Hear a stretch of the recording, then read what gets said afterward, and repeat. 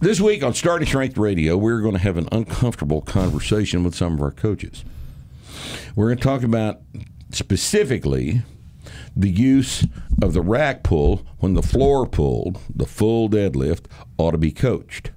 And we're going to apply that analysis to all the other lifts too, and to the relationship between coaches and clients, between coaches and athletes, who always must keep technical execution in mind instead of the comfort level of the people they're coaching.